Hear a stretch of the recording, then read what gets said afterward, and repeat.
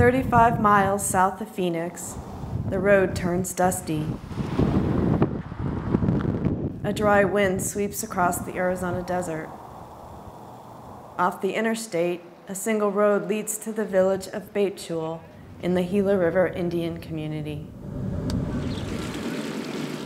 Here, in this joyful oasis, the Franciscan Sisters of Christian Charity have seen to the education and faith formation of young people for more than 35 years.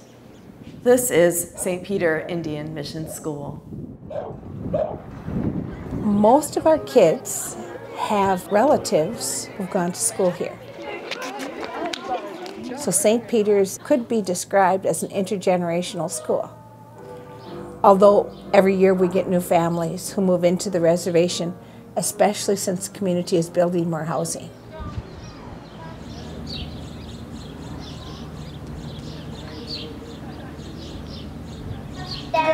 Can the turtle fly? No. No. Can it swim? No. Next year we're getting a seventh sister. So there'll be 7 of us at St. Peter's. It's a snap for Catholic identity.